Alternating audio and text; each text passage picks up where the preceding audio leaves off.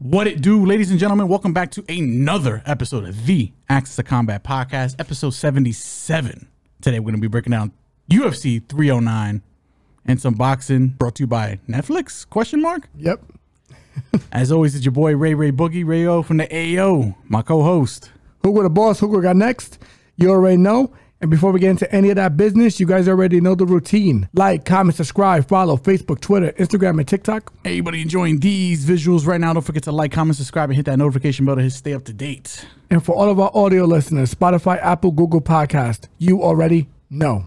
First fight on the card at women's flyweight, we have Veronica Hardy going one-on-one with Eduarda Moura. Veronica Hardy, 9-4-1, fighting out of England, repping Venezuela, 29 years old. Eduarda Moura, 10-1, fighting out of Brazil, hailing from Brazil, 30 years old. I'll start on the Moura side. She trains in the same camp as Jailton Almeida. Debuted at strawweight, has missed weight twice since then. Now she's making her flyweight debut against Veronica Hardy, who is currently riding a 3-fight winning streak. Moura, I mean, like I said, she trains under Jailton, so you know what she wants to do.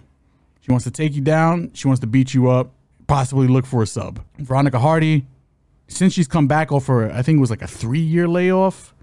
Again, 3-fight winning streak. Good striker, much improved since she's been back overall, even though the quality of opponents been okay. I think Moura early, and I think Veronica late. Yeah. If you like the Moura side, I think rounds 1 and 2 are probably your best bets. She's finished practically all of her fights, mostly by sub. She does get some ground and pound. I don't think she's going to do that against Hardy here. Hardy, I like her late. She's got the cardio edge. Definitely got the striking edge. She's got the speed advantage. Also, don't think Moura is going to have the same physicality advantage. Correct. That she's been fighting girls that are like 5'1", 5'2", leading up to Veronica here. Now it's somebody a little more on her level. I like Hardy, 3rd round decision. Moura, 1st, 2nd round. If I got to pick a side, I guess it's going to be the Moura side. I don't know. I'm a little up in the air about this one. Yeah, and rightfully so, by the way. I think this fight is exactly how you described it. This thing has split decision written all over it. This is a fight that I don't have too much interest in betting in just because there's too many variables. Veronica is way better than her on the feet, though. I know Veronica can defend herself on the floor, but Eduarda is a little better than her on the floor, I would say. And I think she's still going to have some physicality advantages because Veronica's not necessarily the biggest flyweight, but she has been powerlifting, putting on the weight. She's committed now to a camp with Dan Hardy. Before these 3-fight win streaks, she was essentially just traveling the world, going to different gyms and training. Now she's locked down to one camp with one centralized trainer with one centralized game plan. I'm going to lean Hardy, not with a high degree of confidence at all. I like taking Hardy typically at dog money. Moura does have a path to victory here because Hardy does like to play off her back a little bit. That's what alarms me and scares me off of her. Definitely scares me a bit. But if I could trust Hardy to stop the takedowns and just work to stand up and just execute the striking, I would pick her all day in this fight. And I think that's going to be somewhat of the plan. I think she's not a low IQ fighter. I think she's going to know. She might get taken down maybe 1st round, even 2nd round, but I think halfway into the 2nd, even 3rd, she's going to be able to mitigate a tired Moura from who's going to, essentially try to spam her and then gas out because Moura has no gas. She's a gas bag. If she's not getting you out of there in the first 2 rounds, she's going to have trouble in that late 2nd, 3rd round getting you out of there. Give me Veronica Hardy, but not with a high degree of confidence, and I'm going to go by decision. Next fight on the card at men's welterweight, we have the Welsh gangster Oban Elliott going one-on-one with the Habibi Bassil Hafez. Elliott, 11-2 overall, fighting out of Wales, hailing from Wales, 26 years old. Hafez is 9-4-1, fighting out of Pennsylvania, 32 years old. I'm leaning the Welsh gangster here. I'm going to lean Oban here because I think he's got the better striking, the cleaner striking. He does. The better counter striking. I think he's a little more patient. His first fight in the UFC, he put on a grappling display, I guess, if you want to call that, against what's his name? Val Byrne? Woodburn. Yeah. Which sounds like a porn star name, by the way. But and then in his last fight against Preston Parsons, showed defense and showed decent striking, in my opinion. Hafez debuted against that Jack Della. Three-name Jack. Yep. Jack Della. Mandandella. He hits hard, but the striking isn't as clean, in my opinion. He also kind of wants to counter strike, but I think Elliott's kind of got him here in that department. Correct. Give me Elliott here. I'm probably gonna say by decision. I don't really know. I don't know if I see a finish here because Hafez he's got a chin. So yeah, give me Elliott by decision. Yeah, I'm with you there. I think it's gonna be a decision for Elliott. I seen Hafez take shots from three-name Jack Della Mandanella. However you know, I can never get his last name right. But he was able to withstand some of the best punches from one of the best boxers at welterweight, probably in the UFC as well. Stood up, tough guy, loves to implement his physicality to get to his wrestling and his grappling. Decent power, decent everything. I think he's a little live in this fight, but if you're asking me who I'm leaning, I think it's Oban. I think Oban's the cleaner puncher. I think Oban can catch him walking in, hurt him a few times, drop him.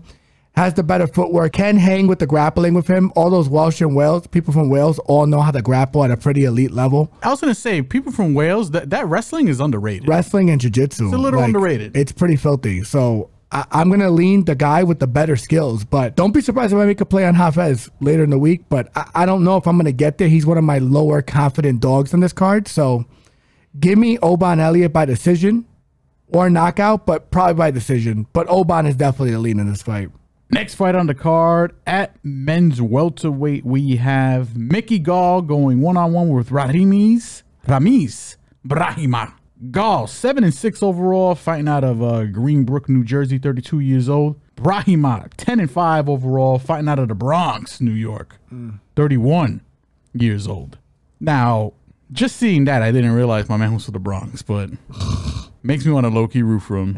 Oh, we're rooting for him for sure. Now, unfortunately, I do think this is the fight I'm least looking forward to on this card. I think this fight is going to stink. It stinks. I mean, I think Brahimaj is the better wrestler. The issue with Brahimaj is a little low volume, and he can be out-grappled for sure. Now, does he have to worry about that against Mickey Gall? I don't think so. I think Mickey Gall is going to want to try to keep this fight standing. Mickey Gall is probably going to win the striking exchanges just because he's going to throw more. But I think I trust Brahimaj's chin more. Also, I think Brahimaj, if he does take Mickey Gall down, can control Mickey Gall. Mickey Gall does have more UFC experience. I mean, essentially his whole career has been in the UFC. I'm going to lean Brahimaj here. I hope to see more evolution from Brahimaj because I do think he's got what it takes, but he's got to beat Mickey Gall here, in my opinion. In terms of a bet, fight ends in sub from both guys because I think there's going to be a lot of grappling. Not a bad look. Give me Brahimaj by sub or decision. Yeah, this fight, this is 1-800-GAMBLERS if you're betting on this fight. Because it's so hard. Like, the thing is, it can go to decision or can get finished. This is one of those fights that you're supposed to stay away from. I hate talking about the fight like this because I'm not even I'm not a big fan of Mickey Gall, or I don't hate either guy. I don't hate either guy, man. But stylistically, this fight just stinks, and it stinks because not only from just how boring it could be, but it also stinks on how hard it is to cap. They can both sub each other. I mean, yeah, I don't know. I might like Mickey Gall's like jiu-jitsu a little better. Yeah, but the way Brahimaj, if he gets you down, he's gonna try to get to your back. Yeah, I like fight ends and sub in this fight. Yeah, that's where I'm at. But not with a high degree of confidence. I got to see where the line's at. I got to see if it looks juicy. It's a coin flip, in my opinion. I'll lean Brahimaj just because he's from the Bronx. That's where I'm at. But do it, kid. Do it. Yeah. Actually, I'll lean Mickey Gall because I think he's got the better UFC experience. Oh, he's from Jersey. And he's got the better striking. I think he can hang on him on the floor. It's just late in this fight, he's probably going to fucking gas and then he's going to get stopped. Like, it's just, it's a hard fight to bet. I'm going to lean Mickey, but man, don't listen to me. I'll lean, you see how this I'm saying? I'm back and forth. I'm going to lean Brahimaj just because he's from the Bronx. I'm dead ass. That's where I'm at. I mean, the line is like 115, 105. Yeah. Minus 151. It's essentially a pick 'em. So I'm off this. I'm going to lean Brahimaj, but not with a high degree of confidence. BX, baby. Next fight on the card at men's heavyweight, we have Marcin Tybura going one-on-one with Jhonata Diniz. Tybura, 25-9, fighting out of Poland, repping Poland, 39 years old. Diniz, perfect, 8-0, fighting out of Brazil, hailing from Brazil. How old is he? 33 years old. Lowish level heavyweight fight. Maybe not. This is a step up for Diniz. Tybura Has only really lost to decent guys, especially lately. Tested veteran, more well-rounded, especially in the heavyweight division than, you know, you're used to seeing. That's where the trouble presents itself for Diniz. I mean, listen, he got taken down by Austin Lane. Just saying. He should have been taken down by Carl Williams. Yeah, we think that was... I mean, he actually was taken down by Carl Williams. But late in the fight that it didn't matter. It didn't matter. And honestly, there's a lot of politics we can get into in regards to why we think Carl Williams didn't go directly to his wrestling in that fight. So, but that's not to take anything away from Diniz. You know, decorated kickboxer. He's fought like... I don't know if he beat Rico Van Hooven, but he's fought Rico Van Hooven. He's got a decent kickboxing resume. Good striker. Hits hard. His only way to win here is to knock out Tybura. Well, maybe not. If it goes the distance, he probably has the striking edge. I could see him winning a decision here, but I think he either knocks out Tybura or Tybura takes him down and beats him up from there. Barry Manilow. And then when you go striker versus grappler, you know, you gotta cue the Barry Manilow, gotta cue that jailhouse rock. I'm gonna lean Tybura here for the win. This is a prove it spot for Diniz, but give me Tybura. He's gonna take him down, and I think he... Does he sub him? Maybe. Probably not. I think ground and pound. I can see Tybura ground and pound victory here. I agree. I agree with you 100%. I think this is one of the easier fights in the card to call. It's just whether or not you expect Tybura to go after it immediately. I think he will, to be frank, or he'll get his striking and then he'll feel a mind, be like, all right, I can't fuck around with this guy. He's a decently IQ'd fighter. He's just not beating the elite heavyweights. So you have to ask yourself, does Diniz have the skills to compete with the elite heavyweights? Can he beat, or can he even, or is he not even going to be able to beat like a Tybura and a Spivak? And Spivak is a way worse matchup for him. Spivak, it's jailhouse rock all day with that dude. Tybura has the grappling upside here, and I have to lean him on that just on principle. And I know Diniz is kind of just a turtle on his back. Give me Tybura here by I would say, but I would almost say ITD. I think he probably stops him. If he gets on top of him, it's curtains in my opinion. So give me Tybura ITD, but yeah, Tybura for sure is the guy I'm leaning for this fight. Next fight on the card at men's lightweight, we have A10 Jim fucking Miller going one-on-one with Damon the Leech Jackson. Miller, 37-18, fighting out of Jersey, 41 years old. Damon Jackson, fighting out of Dallas, Texas, 23-7-1 overall, 36 years old. So we got battle of the old, battle of the vets here. Initially, when I looked at this fight, I was kind of leaning Jim Miller. Now, I think it just depends on how the fight decides to play itself out. I'm gonna lean Dame Jackson here to win as my pick. And it's only because I think if he takes Jim Miller down, which I don't think is that hard to do, it's a combination of having a hard time getting up and maybe just playing a little too much off his back. And Damon Jackson wants his, you know, I don't think he's going to want to strike with Jim Miller. No. He's not going to want to. So I got Dame Jackson at least maybe securing 1 or 2 rounds, the early rounds in particular, surviving the third, winning a decision. If you like the Jim Miller side, he's got to survive the grappling early. I like Jim Miller by knockout because Dame Jackson's chin is a little sus. And I do like, if you like Jim Miller, a particular prop I'm kind of like thinking about. Third round for Jim Miller. That's exactly how I would play this fight. But I'm going to lean Dame Jackson here. I think if he stays safe, stays away from Jim's hands, goes straight to the grappling like he wants to, I think he can bank some rounds. And he's just got to survive that third. I'm taking Jackson probably by decision. Won't be surprised if Jim Miller lamps him though. Yeah, I'm on Jim here, and I'm on Jim for a couple of reasons. He's a dog too. The line looks appropriate. I think it's a dog or pass by cleanly, to be frank. All your points about Dame Jackson or Walter Goggins are accurate. I just think that Jim is the more complete fighter. He has the better striking. I think he has the more opportunistic grappling. He has the experience. You know, and I don't think Dame Jackson's wrestling's that good. I think he'll sell out for the takedown and probably gas himself out. And the thing is, Dame Jackson exhausted. I could just see him walking into a guillotine. He does this. Like, he's a guy who likes to grapple, but when he gets grappled into or someone's guillotining his ass, like, I just feel like he's gonna play right into what Jim wants, and he's the better striker, so even if it stays on the feet, he's gonna lamp him. Dame Jackson doesn't have a great chin. Jim still has a great chin, and you've seen it from that beating he took from Bobby Green. Yeah, he took a beating from Bobby. How is he gonna come back from that too? That's why I'm a little shaky, but he's taken actually not really an adequate amount of time. because UFC 300 was this year. So yeah, it was not that long ago. But I just don't see Dame Jackson presenting any kind of real threat to him on the feet. I just don't. No, not at all. I think if this fight stays standing, it's Jim. Jim will probably get the knockout. It's inevitable. If he can't take him down, yeah, he's getting the knockout. Yeah, dog or pass, I'm on Jim. That's how I'm at for this fight. The line is close. It's another pick'em fight and another particular angle, as you were talking about. This might be another sneaky fight ends in sub. Fight ends in sub. Yeah, I kind of like that. I'm okay with that too. 100%. Next fight on the card at men's bantamweight, we have the Dragon, Jonathan Martinez, going one-on-one with the Maniac, Marcus McGhee. I'm not gonna lie, the nicknames are kind of like straight out of like if you're playing like WWE like 2K24 and you're like, I need a nickname for my creator wrestler here. I'm stuck between the Dragon and the Maniac. What do I pick? Martinez, 19-5 overall, fighting out of Plainview, Texas, 30 years old. Marcus McGhee, fighting out of Phoenix, Arizona, 9-1 overall, 34 years old. Now, this fight is a fight I'm particularly looking forward to. It might be low-key, the low-key fight of the night. Low-key. I think it's going to be a banger. Two guys who can strike.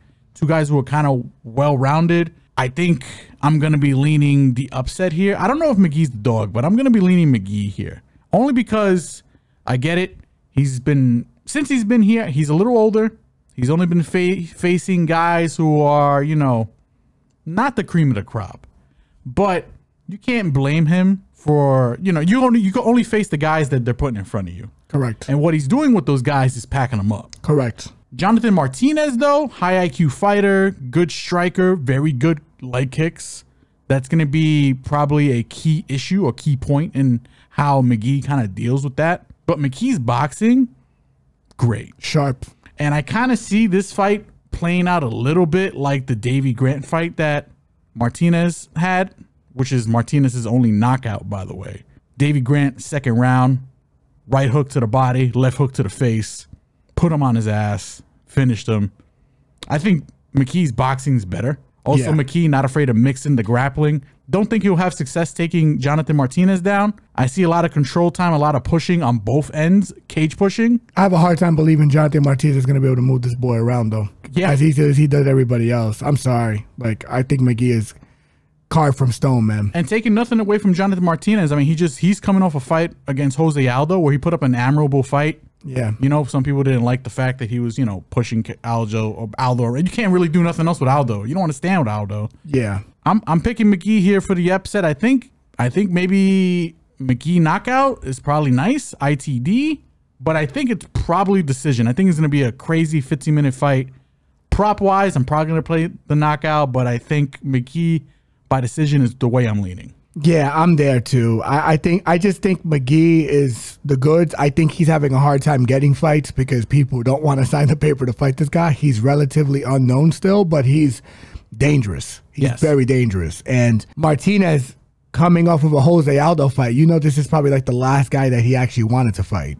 I mean, I don't think these fighters are afraid of anybody. No, not at all. I don't say that, but, you know, like, how is he going to get up for this after fighting Jose Aldo? And then Aldo was able to land effective boxing shots down the pipe. I think McGhee's going to have the same success, and I think he might actually close the show on him because I think McGhee's a little younger, just as explosive, and probably hits harder than Aldo, which is crazy. So for me, you're throwing those leg kicks, you stay in the center line a lot, you're going to get lamped. And I feel like this is one of those situations where Jonathan Martinez, he's not going to be able to cage push as much as he wants. And if he does not get his leg kicks going, he does not have a game plan. Like that's been the formula on him. If you can mitigate his leg kicks by checking them and or just getting out of the way of them and then effectively counterboxing or returning a kick, he kind of doesn't know what he's doing out there. I'm just going to put it out there. Not taking anything away from his striking, but... Oh, not at all. I mean, he's got 2 leg kick stoppages in the UFC. Him and Chris Gutierrez are kind of wired the same way. Like, if they can't get the leg kicks going, they just don't know how to find range with their boxing. I do think Martinez he's a little more higher IQ, though. He's better. Yeah, because he'll be willing to make those adjustments that Gutierrez wouldn't make. I agree. So... Yeah, and plus I think he has better takedown defense. Yes. Gutierrez's takedown defense is hot dog shit. So, you know, give me McGhee because I think he's just gonna be able to land something down the pipe, and I think he is the stronger guy, the more hungry guy in this division. I think he's the guy that there's more unknowns, which is a good thing. Like Martinez, I kind of know what his ceiling is at this point, especially after the Aldo fight, and I feel like McGhee can blast through that. Give me McGhee by knockout or decision here. Next fight on the card at men's middleweight, we have the All-American Chris Weidman going one-on-one with your boy, Eryk Anders. Weidman, 16-7, fighting out of New York, 40 years old. Eryk Anders, your boy, 16-8. Terrible name. I kind of like it, actually. Terrible. Fighting out of Alabama, I said 16-8 already, 37 years old. Unfortunately, on paper, this fight looks a little exciting. I don't think it's going to be that exciting. I think I'm going to be picking Chris Weidman here to win. I know he's the older guy, but he's by far the more experienced guy. And he's a dog in this fight, which is insane. And I get why, because he's, you know, he's a little older. He's coming off the crazy leg surgery. Has been fighting the greatest level of competition since he's been back. But he's been winning. I mean, by hook or by crook, you know, by eye poke or by low blow or whatever. My man is getting wins. You know what I'm saying? I don't approve of the method, but, you know, if you ain't cheating, you ain't trying at the end of the day. Eryk Anders, I mean, listen, I think, does he have the power to lamp Weidman? Yes. Does he have the wrestling to mitigate Weidman? Probably not. I would give Weidman the grappling and the wrestling edge for absolutely. Sure. And I just trust Weidman's cardio more. You know, if I knew Eryk could go 3 hard rounds without gassing, you know, I might favor him a little more. But I think this is another fight where they're going to try to get Chris Weidman a hometown win in MSG. Might retire here. Might retire. I don't know. He's been talking like he don't want to retire, unfortunately, but I think he should. Yeah. But I think he gets a win here against Eryk Anders. Eryk Anders' only path to victory, in my opinion, is just to lamp him. It's possible, but I think Weidman, does he finish? I don't know, but I just think at dog money, he's just playable straight. And because I feel like this fight can also go a whole bunch of ways. He's at plus 140, which I think is insane. He's fighting a guy that got dropped by JB Pickett. You understand what I'm saying? Like, yeah. When I see that, yeah, I like Eryk Anders, man. I like him a lot. Yeah, it's just his wrestling defense, not that great. His striking is okay, has decent power, like you said. He can drop Weidman for sure, but this guy fought Brad Tavares, who leg kicked his leg to hell in his first fight back after snapping his leg, and was able to still make it to the decision to fight, partly because of Brendan Tavares. But then his next fight, he fought what's homeboy's name, Bruno Silva. And he eye poked his way to victory there, which in Jersey. I'll say that, but what I will tell you, not to sound crazy, I think we're gonna get a new Weidman post USADA. I'm just gonna call it like it is, because he looked different for the Bruno Silva fight relative to the Tavares fight. He's been getting into shape, man. Yeah, that's all. I need to work out. I need to see his doctors. That's all. Like, you know, and he's a nutritionist, brother. He's a nutritionist. And it's in New York. Dana White wants him to retire low key. I feel like they're kind of giving him a layup fight here. I wouldn't say it's a layup, but it's definitely an easier. This is a big step down in competition. Yeah. It is, because if you ask me if like who's gonna win between Bruno Silva and Eryk Anders, I'd probably say Bruno Silva. But I just see too many paths to victory for Weidman here. I think there is a chance Weidman can outstrike him. I really believe that. Because he's not the bigger puncher, but he puts his punches together more, and he knows how to create openings to land damage on you. Plus, I think he's the better wrestler. I think there's a Weidman spot.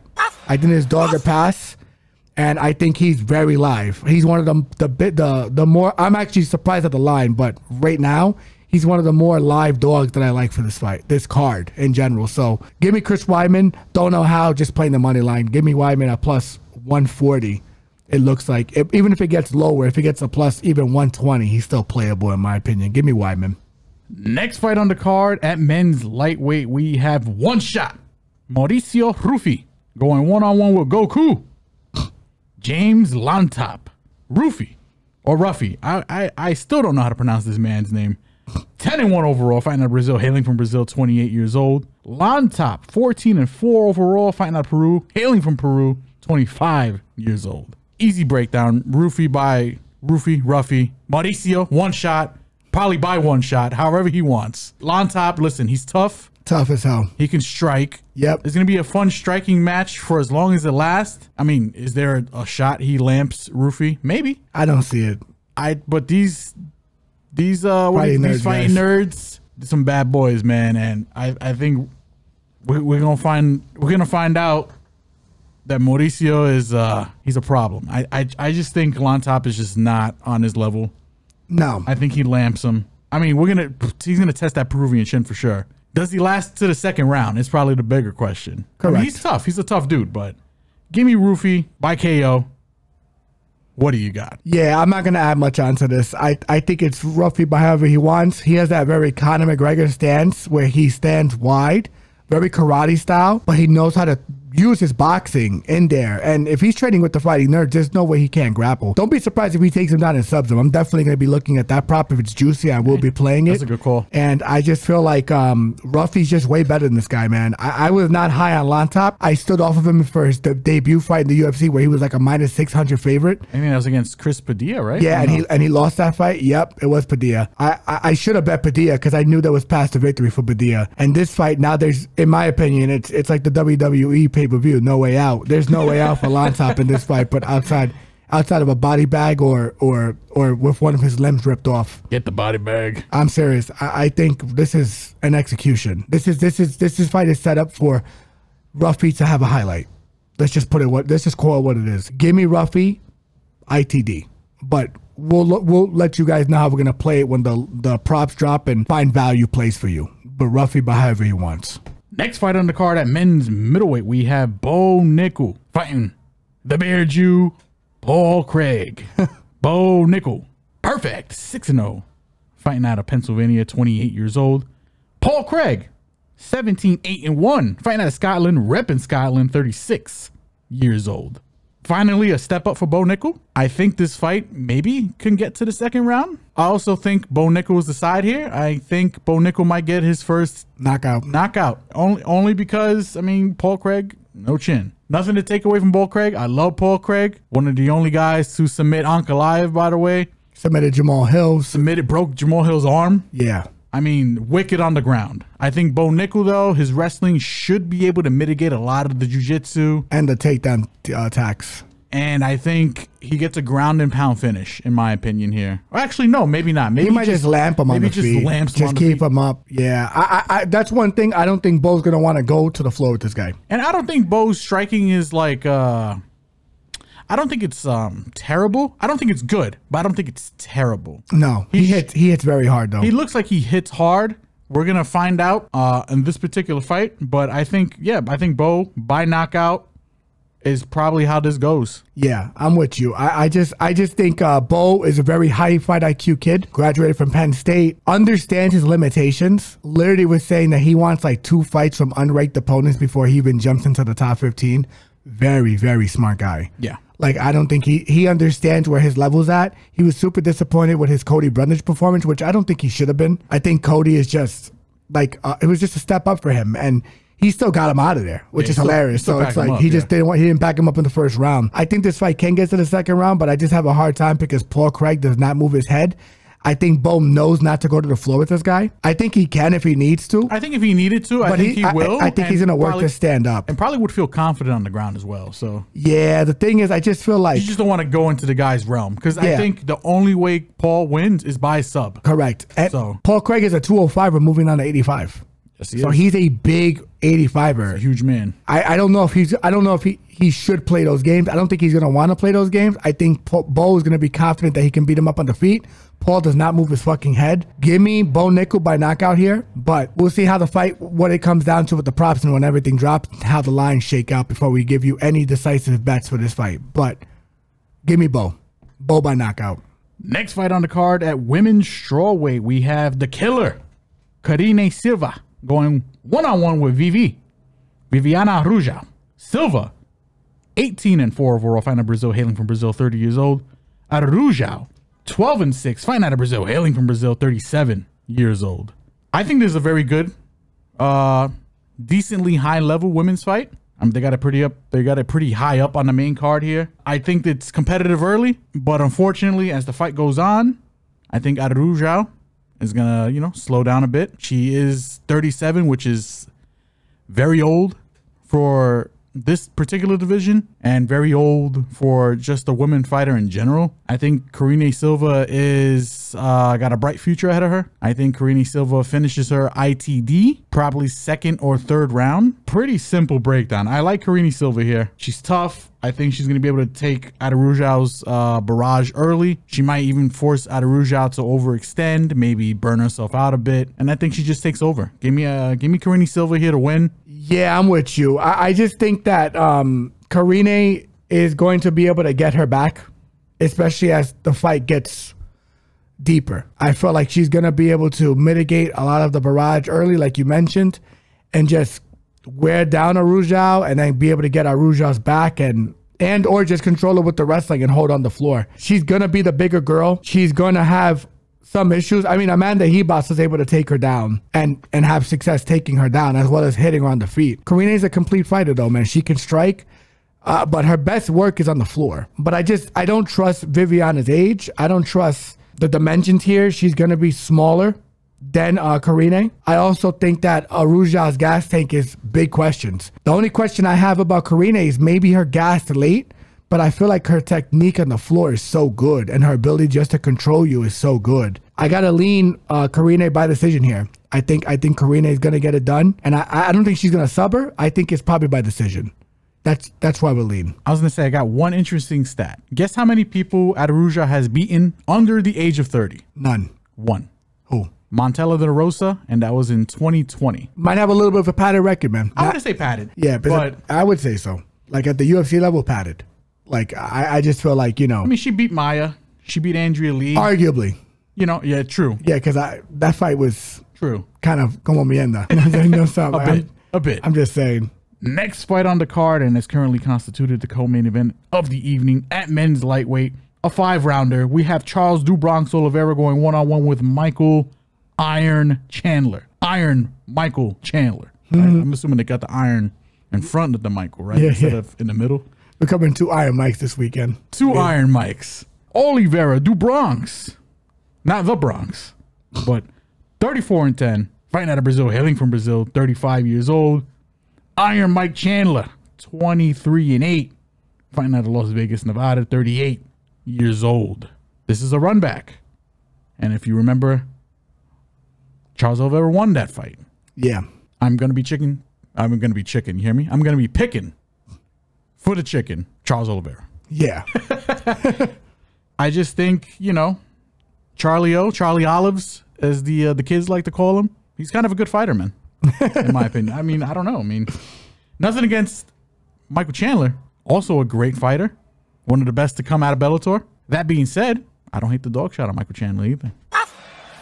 Michael Chandler, I mean, has been training. He's been in training camp for about 2 years.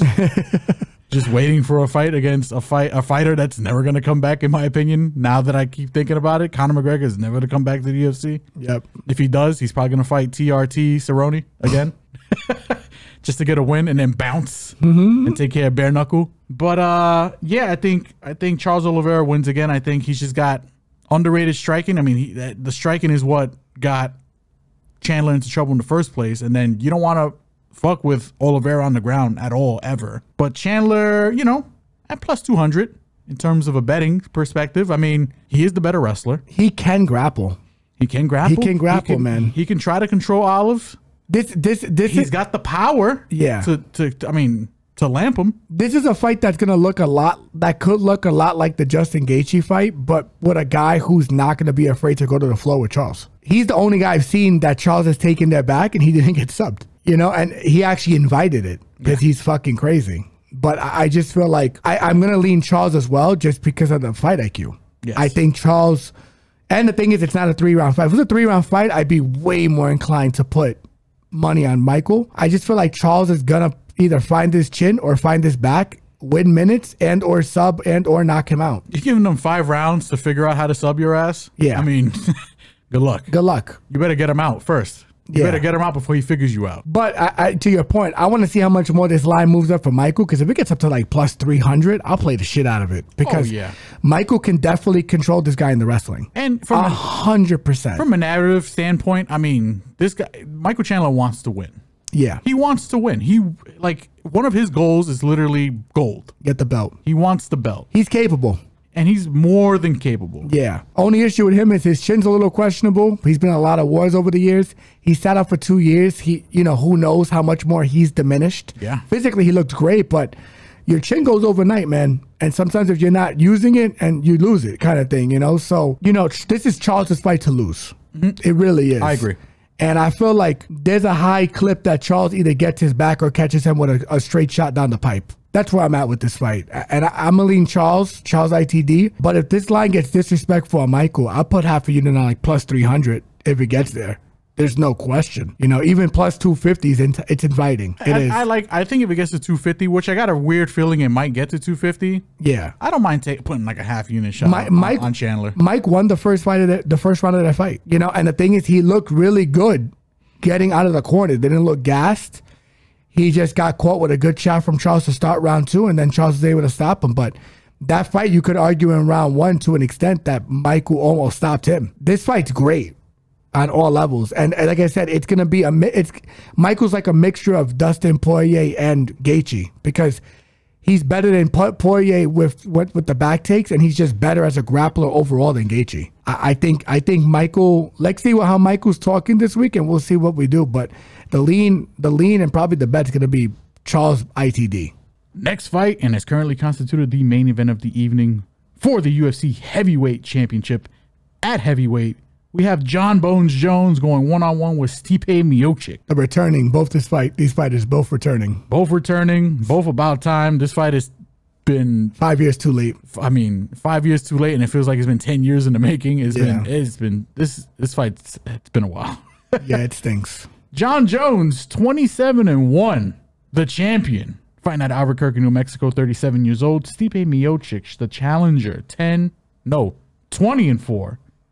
Fighting out of Independence, Ohio, 42 years old. So I seen something funny on Twitter the other day. Like the poster for it, I'm looking at it right now. It says 2 division champion, most championship fight wins, most lightweight title defenses. That's on the Jon Jones side, right? And on the Stipe side, 2-time heavyweight champion, most heavyweight title fight KOs, most heavyweight title defenses. Now, I seen a poster that was accidentally posted on Twitter the other day, and it might be how a lot of people kind of feel about this fight. The poster that was posted by TNT Sports UFC and was promptly deleted. On the Jon Jones side, 2 years of inactivity. Most days without a title defense. Will not fight Aspinall. On the Stipe side, 4 years of inactivity. Most days without fighting before a title shot. Also, will not fight Aspinall. Hilarious. Yeah. And that pretty much sums up the way I kind of feel about this fight. Yeah. This is Jon Jones by whatever he wants, in my opinion. I think, and nothing against Stipe. I'm not calling him whack. I'm not calling him He's one of the greatest fighters ever. He's just old, man. Arguably one of the greatest heavyweights, right? Old and inactive. He's just old and inactive. And I seen him walking around and he looks hurt. Yeah. He's 42 years old. This is Jon Jones. I think it's Jon Jones by sub. I would say sub. And I'm going to say sub because I think Jon Jones is going to take mercy on Stipe's soul. Yeah. There's a lot of respect. There's a lot of respect here. I think maybe second round sub, third round sub. I don't think it's gonna be early. Maybe even decision. I could see Jon Jones just having a fucking sparring match with fucking Stipe. Stipe's not gonna treat it like a sparring match because Stipe, yeah, he's a savage. What better way for Stipe than to put a blemish on Jon Jones's record? Even though Jon Jones has got one loss, he's been trying to fight that loss. Yeah, it was bullshit though. It was total bullshit. He wants it off. Yeah. But Stipe, a feather in his fucking cap, if he could sleep Jon Jones, beat Jon Jones, retire a champion, because I don't think he's going to fight after this. I don't think either guy fights after this. I agree with you. I think this is a double retirement. Double KO. Jon Jones just wants one win in heavyweight to say he defended the heavyweight title, and I think he rides off into the sunset. But give me Jon Jones here. Hopefully in a fight that I hope is not as boring as I anticipate it to be. Give me Jon Jones for the win. Probably by sub. Hopefully not by decision. Yeah, I'm there too. And I'm going to talk more about, because I don't disagree with any of the points you said. This card entirely, and it's a New York card, by the way, guys. It's an MSG. I'm not excited about it. And I'm not excited about it simply because there's a lot of, the card is not as good as the previous one. I'm glad we went to the one last year because that card was fucking stacked. Yes. Stacked. This card, not stacked. Main card, watered down. It's just the main and co-main, really, that are like great fights. And there's just not a lot of excitement for this fight because it's two guys, one that's literally like old. This fight, when Stipe was 38, was way more interesting. 100%. Don't get me wrong. Do I think Jon is going to get him down as easily as he got Cyril Gane down? No. No. I don't. No. I think, because I don't think Jon is as good of a wrestler as DC. DC's a much better wrestler than Jon. Yeah. He knows how to attack the single leg better, work to the body lock, work to the high crotch. Jon too, but not as effectively as DC. I think DC's style, I've been saying it for a while, translates to heavyweight better than Jon's. Jon's not the best open mat wrestler. He's just not. He's never been. There's a good chance he could hurt Stipe to the body here. I don't see him catching Stipe with a head kick because that's the only way, in my opinion, that he knocks Stipe out in this fight. Yeah, that's the only way I think he knocks out Stipe. I mean, I don't know. The thing is, Stipe, again, he's just washed, Joe. He walks around like he's hurting. He's washed. And it sucks to see, and that sucks to say about Stipe because, you know. Yeah. The real champion in this division is Tom Aspinall. No, the real champion is Francis, but yeah, oh yeah, the lineal champion. That's the fight I would fucking love to see. Oh yeah, Francis and Tom. Oh my, because I don't know. Yeah, I don't know.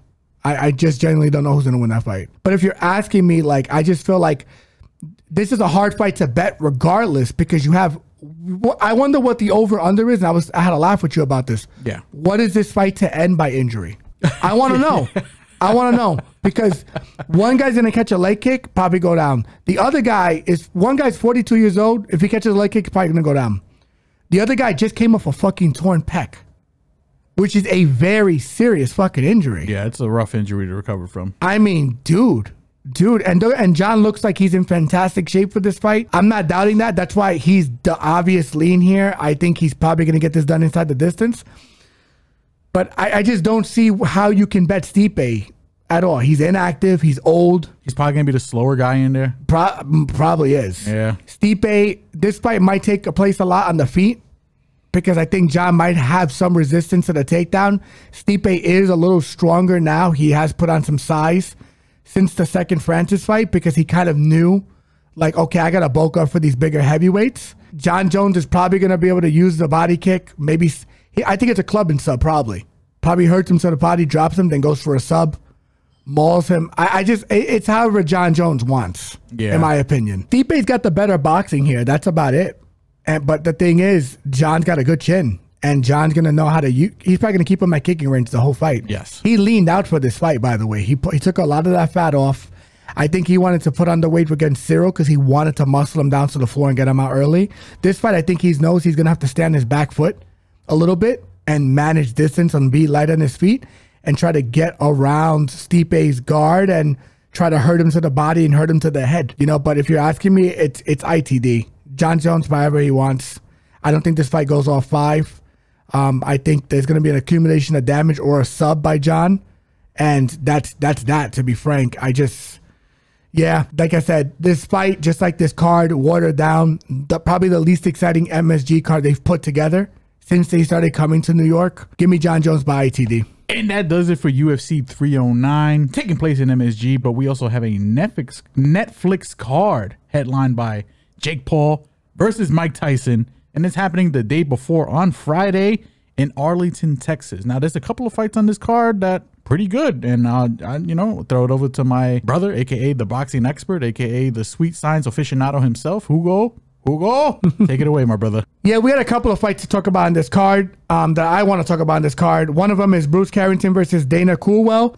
Bruce Carrington's coming off of one of his most challenging fights against a guy that I thought he probably should have stopped because he's super susceptible to the body. Coolwell's also susceptible to the body, but I feel like Coolwell is a little bit more of a technical boxing guy versus Bruce Carrington's last opponent, Sagawa. Sagawa is more of an explosive in and out puncher.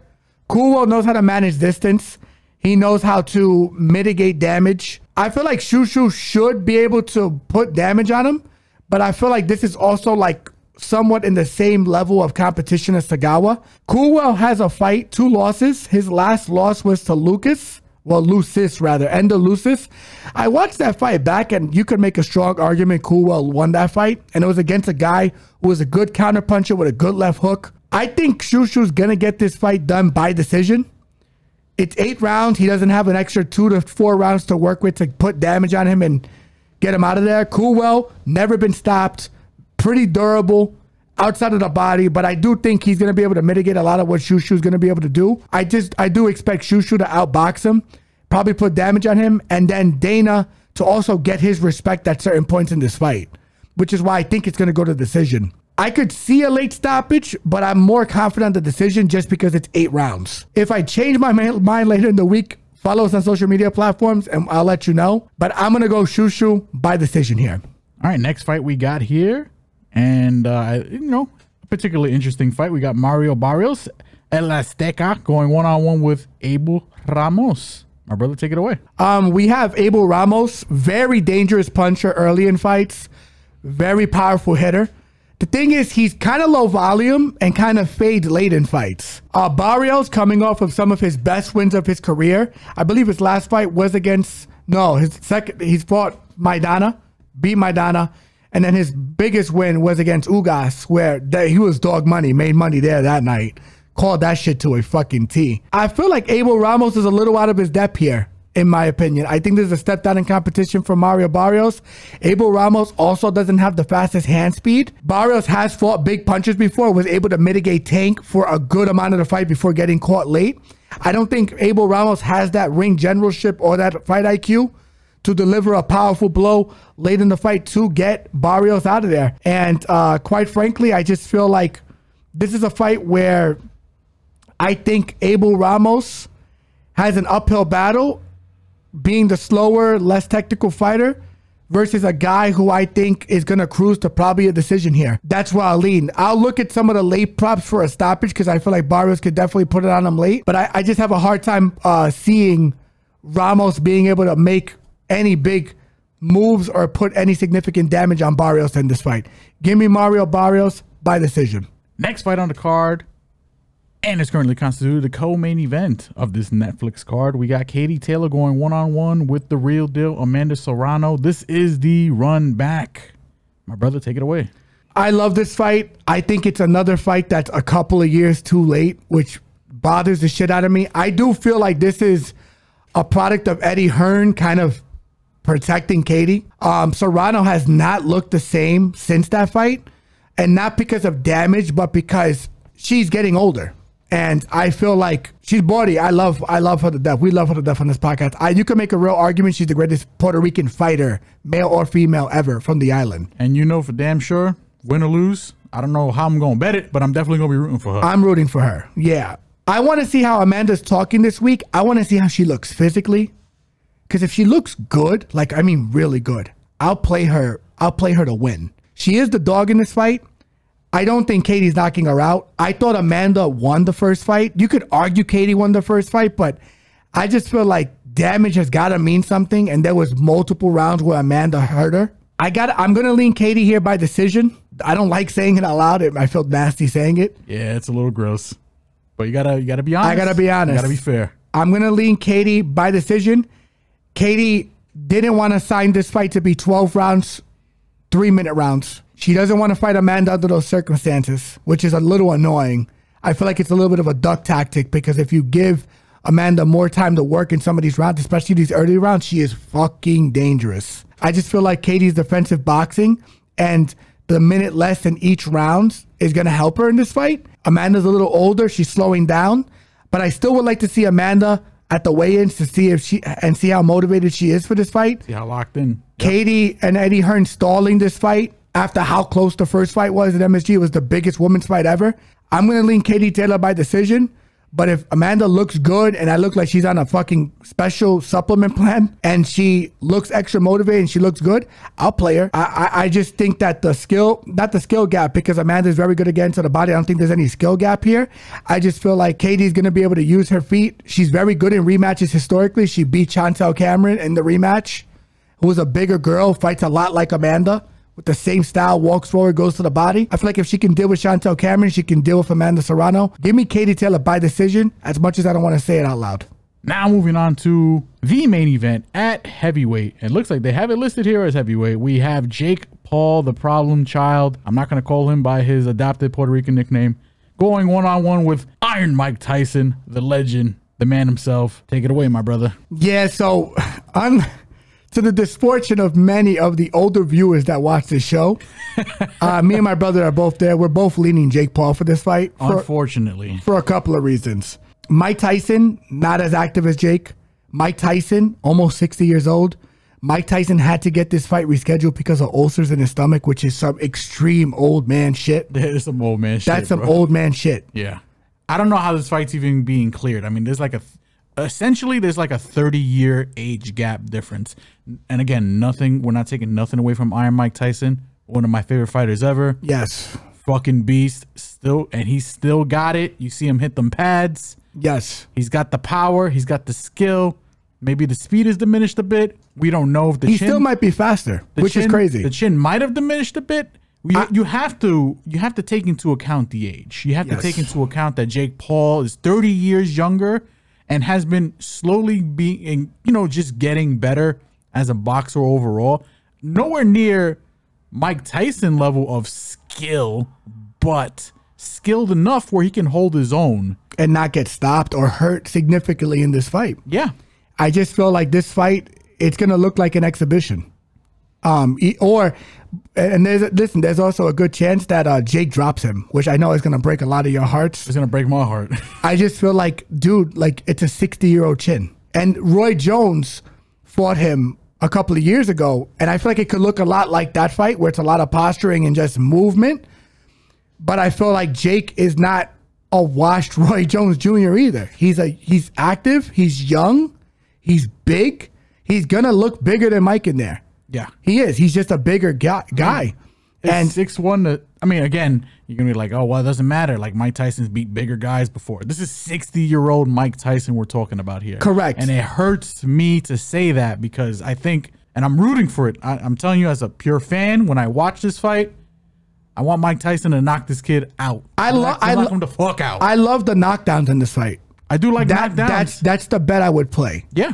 But if you're asking me for a clear winner, it's Jake. And Jake is not stupid. Jake is another guy that has carefully crafted his career. This is a big money grab for him, but I feel like he's ready for the step up in competition considering all his previous experience. And you can't say that he doesn't have fucking skill. You just can't. It's a stupid argument. People thought Anderson Silva was going to beat him. You could argue he beat Fury, and boxing didn't want to give him Fury because Fury is actually an legit amateur boxer. I just feel like, what are you expecting from Mike? I'm not worried about Mike's ability to deliver punches or his ability to cover ground. He's very fast, very powerful, very strong.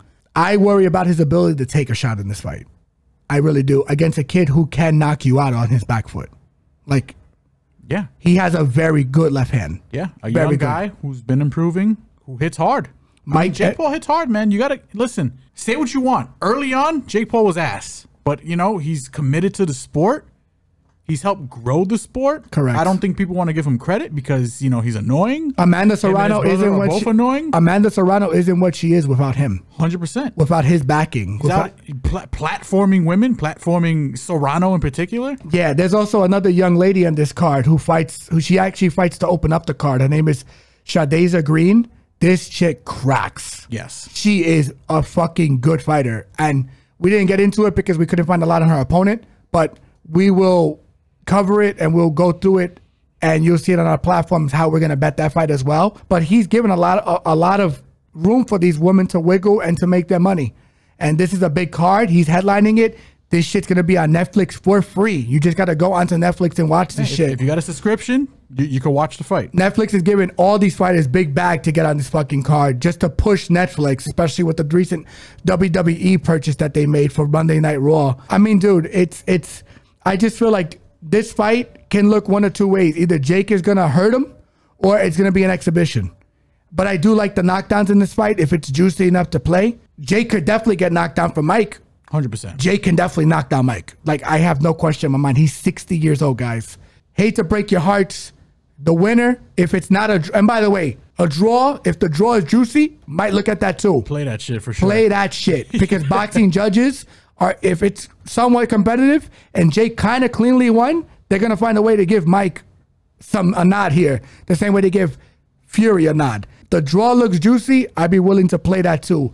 But if you're asking me, I'm going to go Jake Paul. Jake Paul to win here. Don't know how. Because if he wants to really go after him and hurt him, it depends on how Mike looks. I say by the decision. I'll say a decision, but it depends on how Mike looks. Like, if he looks fucking slow in there, Jake might just go after him. But I feel like there might be a handshake agreement in the back to not knock each other the fuck out. Let's just make money and call it what it is. And have fun out there. I like the knockdowns and I like the draw. That's where I'm at. And that's where I'm going to leave it. I may not even bet it. Just to put it out there. And that does it for the boxing portion of our podcast. And that does it for our podcast in general. My brother, we covered a couple of fights here. We got a couple other fights we didn't cover. But, again, tune into social media. We will be covering those fights, I guess from a betting perspective. Also on the UFC card, there were 2 fights that did fall out. One was Krylov, if I remember correctly. The other one was Onama. We didn't cover them because, they have no opponents. If they do have opponents and the fight's interesting, you hear from us. Absolutely. And just to top that off too, we also have a Abu Dhabi card for boxing. That card we didn't get to because there was so much to cover this weekend. The UFC fights are relatively competitive. Some of these boxing fights are relatively competitive. That boxing card is on Saturday. This Amanda Serrano, Katie Taylor, Mike Tyson, Jake Paul fight is on Friday. Just keep that noted. But the Saturday card is very competitive. A lot of competitive boxing fights. Follow us on all social media platforms. We'll give you a heads up on how we're going to bet those fights as well. But until then, sorry guys if you hate us for fading Mike Tyson here. There's a lot of MMA legends that are 60 years old, and I'm telling you right now, me as a 33-year-old guy with a background, I can lamp one of them if I get a good shot on them. I'm just being 100% honest with you. I mean, Father Time is undefeated, my guys. Man. Yeah. So if you hate us from Mike Tyson, we apologize. I'm rooting for him. We're rooting for him, but I'm just being real with you. There's a lot of guys that are boxers and MMA guys that if I caught him with a good shot, I could hurt him. Especially at 60 years old. And I'm 33 years old, and I don't have as much of an extensive background as those guys do. I have a decent background, but I'm just being real with you. Combat sports is a young man's sport at the end of the day. It is what it is. The young lions come for the old lions. Yes, and whether you want to fade us, hate us, or love us, like, comment, subscribe, follow Facebook, Twitter, Instagram, and TikTok. Everybody enjoying these visuals right now. Don't forget to like. It's really been helping us out lately. Don't forget to comment. We will be responding. I like to respond. Don't forget to hit that notification bell to stay up to date. And also subscribe. And for all of our audio listeners, Spotify, Apple, Google Podcast, you already know. Love you guys. Episode 77 in the books. Take it easy, guys. See you next week for episode 78. Holla at you guys. Love you guys. Love us, hate us, fade us. We don't care. Just hit that subscribe button. Holla at you. See you next week. Later.